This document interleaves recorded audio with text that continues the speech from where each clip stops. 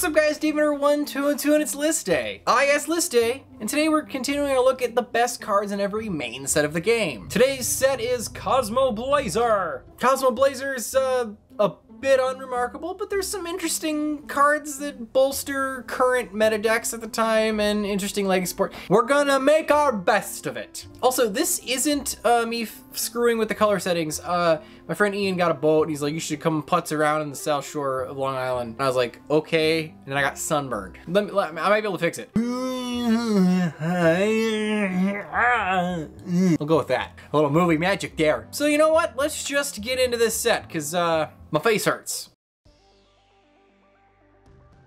Number 10 is Spellbook of the Master. Spellbook of the Master is a normal spell card that reads, if you control a spellcaster monster, you can reveal one other spellbook card in your hand to target one normal spellbook spell card in your graveyard, except Spellbook of the Master, and then this card's effect becomes the effect of the card in the grave. So when it resolves, it just resolves as the other card. Why that good? I don't know. Well, spell cards have an interesting problem where they're like, if you just ignore their effects, they're kind of like inherently -1s because you play them, they immediately go to grave when they resolve. So unless it's something like Pot of Greed that just draws you a bunch, you're fine that you burn advantage pretty quick when all you have is spells and traps. So it's cards like this that help you mitigate that damage by hitting things like Spellbook of Power or Spellbook of Secrets, which allow you to do a thing, insert a thing, or whatever. Reusing your spell cards in the graveyard is a good ability. You can really see why spellbooks became one of the most powerful decks in the history of the game. Judgment aside, every one of their cards is just like a consistency card. It's just get more cards. All because you gotta mitigate that whole I'm a spell card thing.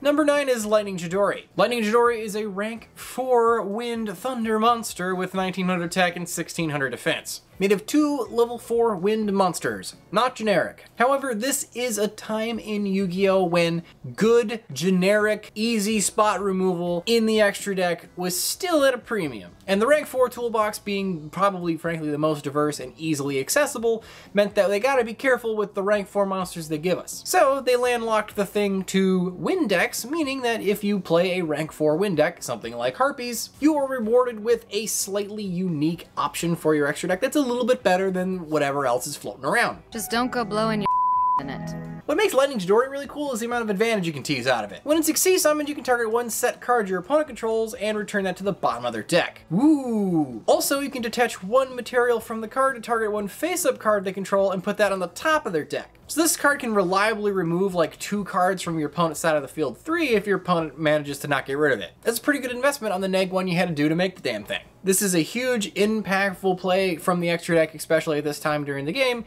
so it really was a boon to rank 4 win decks, giving them a fun, powerful extra deck option that is unique to themselves. Speaking of unique rank 4s, we got Ictorigus, King of the Noble Knights. Made of 2 level 4 Noble Knight monsters, this thing's not just stuck in an attribute type deck, it's stuck in an archetype. And because of that, it is tailor-made for that deck and is actually a pretty solid box monster for them Noble Knights. The way Noble Knights work is they gain effects when they get their equip spells equipped to them. They're knights, they got equipped spells that are swords. They do knights with sword stuff. Trouble is, if you go to Exceed or Synchro with a dude equipped with a bunch of crap, you lose all that crap. So, what is the wayward knight errant supposed to do? Well, if you make Arturigus here, when he's summoned, you can target 3 equipped spells that are in your graveyard with different names that are noble arms things. You can equip those guys to him. So if you have a bunch of crap equipped to like boars or something and you overlay, you can stick these things to him instead. Nice. Nice. But okay, so you made a big bad boss monster and he's got like your whole graveyard equipped to him. Does he do anything else? I mean, kinda. You can detach one material from this card to destroy spells and traps on the field, up to the number of noble arms equipped to this thing. That's actually really not too bad. It lets you blow up your opponent's back row. However, if you're getting a really good full use of this card, your opponent must not be playing very good back row because none of that stopped the summon of this card. So what the hell is your opponent doing? It'd be nice if he had some protection or something though, you know, right? Other than whatever's bestowed to him by the equip spells. All right, here we go. The next one's an actually good extra deck monster. Oh, got him. Crimson Blader. Crimson Bladder? Oh, that's like something seriously wrong though, right? I summon bladder stones in defense mode. Level 8 Fire Warrior Synchro Monster. Now, the discerning Yu-Gi-Oh player might say, But Dave, this is an Xeria set. Why the hell are we talking about a synchro monster? well, that should inform you the caliber of the card in this set. It's okay. Now, Crimson Blader is actually pretty good. 28, 26, pretty good attack defense spread, made of one tuner and one or more non-tuners. It's a generic level 8 synchro monster. And his effect says, if this monster destroys an opponent's monster by battle and sends it to the graveyard, what am I doing holding this for?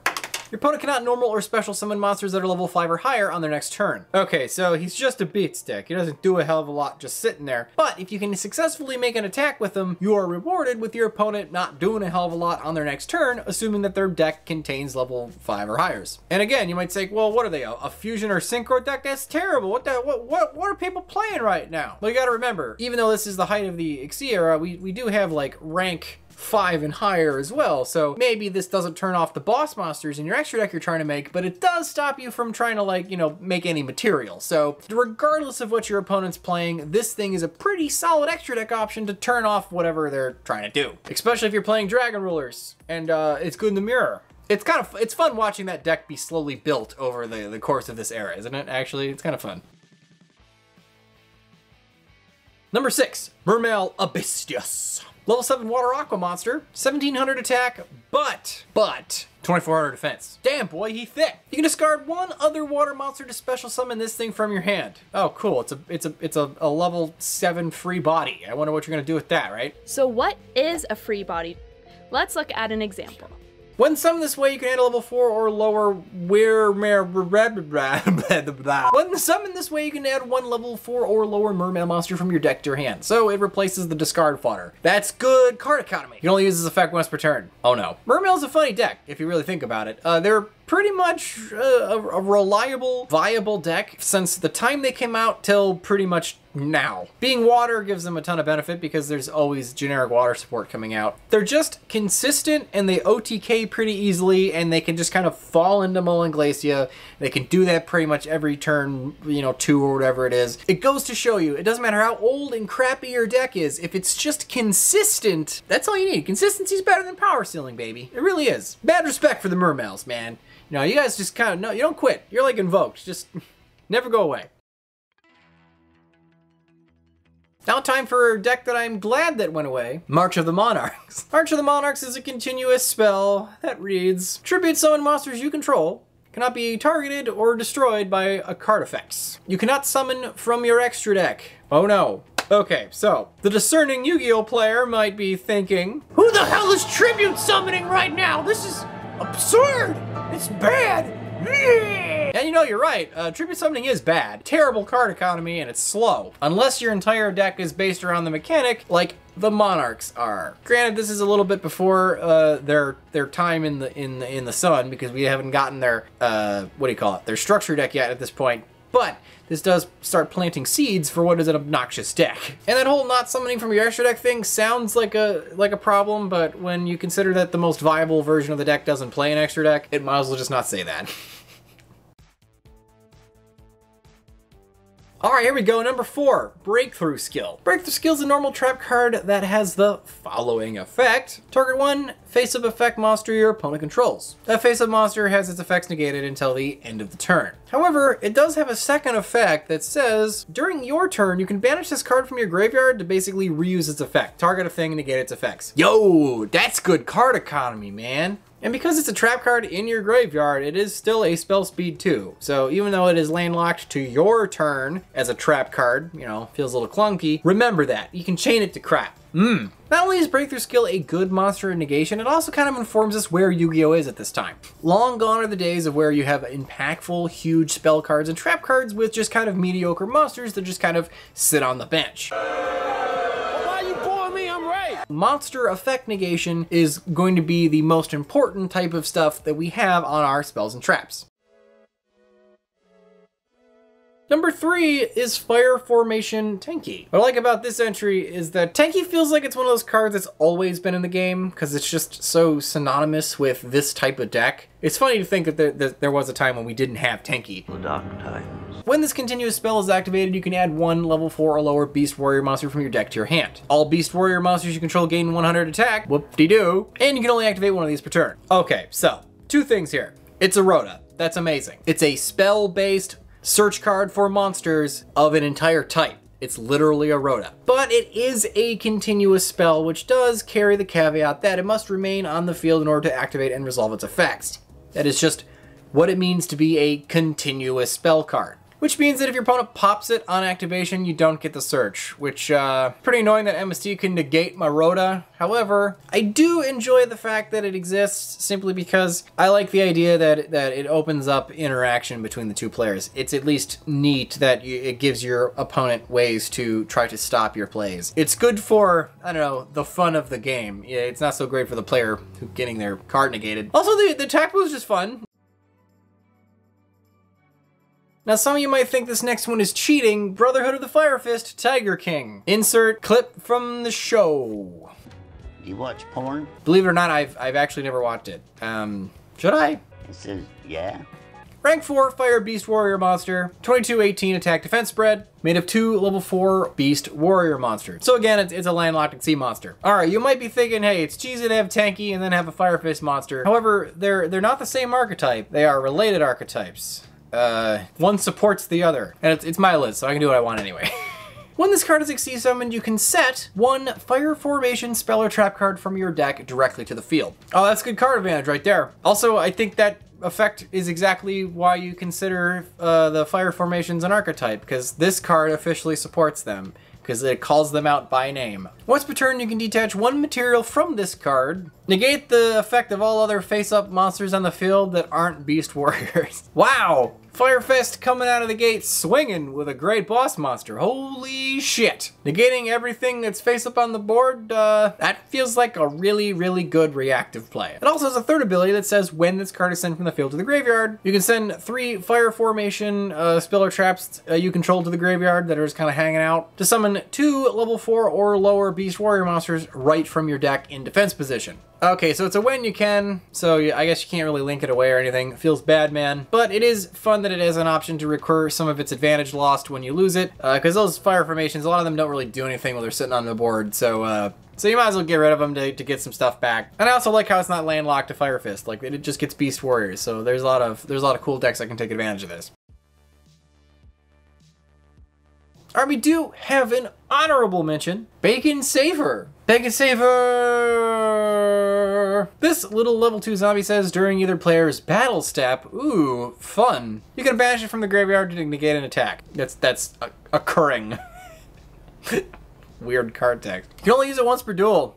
That seems a bit extreme. Can't negate too many attacks. Is the card good? Not really. If you're playing like a weird zombie mill deck, it's a fun tech to keep you from dying. It literally saves your bacon. Hardy har har. F***ing idiot. But it's not anything phenomenal. And we also have a dishonorable mention, Dice Nide. Dice Nide's a continuous trap card that reads, each time an opponent special summons a monster, you need to roll a 6-sided die, and then return all of those monsters your opponent special summoned to their hand that have a level that matches the result of the die roll. Okay, so it's almost like a Vanity's Emptiness that's like one-sided, but totally up to random chance. That's terrible. I hate how this card is not good. It is a symptom of Yu-Gi-Oh! Gamble cards just aren't good in this game. I don't know if it's because they just don't print them with the right effects, or if it's something to do with the fact that just every card in Yu-Gi-Oh! Is a resource, and we don't have like a mana pool or anything, so cards need to be impactful when they activate. So if a card doesn't do anything, it's just automatically bad in this game, because it needs to be impactful. It's a damn shame though, because it's a fun card. Anywho, today's sponsor is TCGPLAYER. If you guys are still, for some reason, playing physical Yu-Gi-Oh! There's no events, but, you know, maybe you're doing the remote duel extravaganza or some hooey. You need some physical cardboard? Use my link in the description below. Hook yourself up.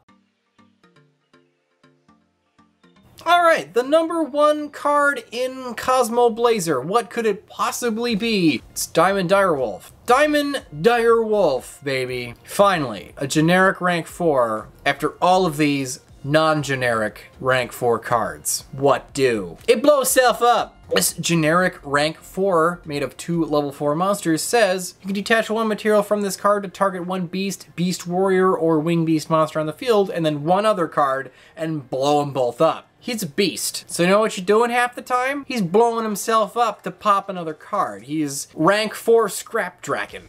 But Dave, that card advantage is terrible. Yeah, it is.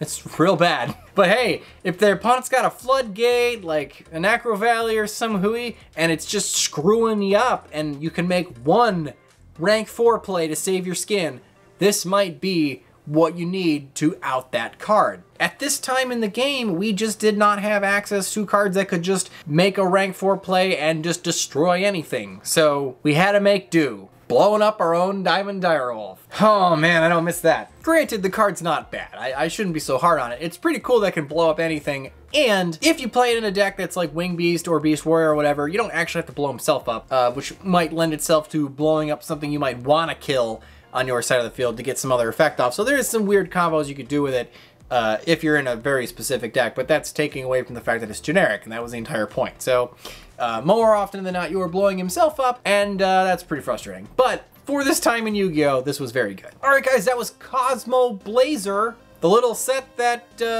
kind of just exists. Interesting cards, just kind of bolstering stuff that already is a thing. Let me know in the comments below what you guys think, and also, do you guys see these videos about a week after I record them? So this question is not going to be for the next video, but the video after, I suppose. But next video, I'm going to open this one up to all of you guys, not just the guys over on Discord, to help with this list, because this one is going to be pretty subjective, and I think I want you guys to do some research. The next list is going to be the top 10 cards that made bad decisions in life. That's all you're getting. I'm curious to see what you guys do with it. And anyway, guys, remember, if you don't troll them out of who will, I'll see you guys next time. Just a quick special thank you to all my supporters over on Patreon. You guys make the whole channel possible. You guys have no idea how much it means to me that you guys do that. If you guys want to be part of the Goblin Attack Force, link for the Patreon down in the description below. Well, look who's back. Be sure to subscribe to the channel this time, or I will use my Millennium Rod and do devious things to you. Evil things. Also, by the way, Bakura never did ever get that milk. I did get the bloody milk. No, you didn't. This is oat milk. It's not real milk. It needs to come from a cow. How do you milk an oat?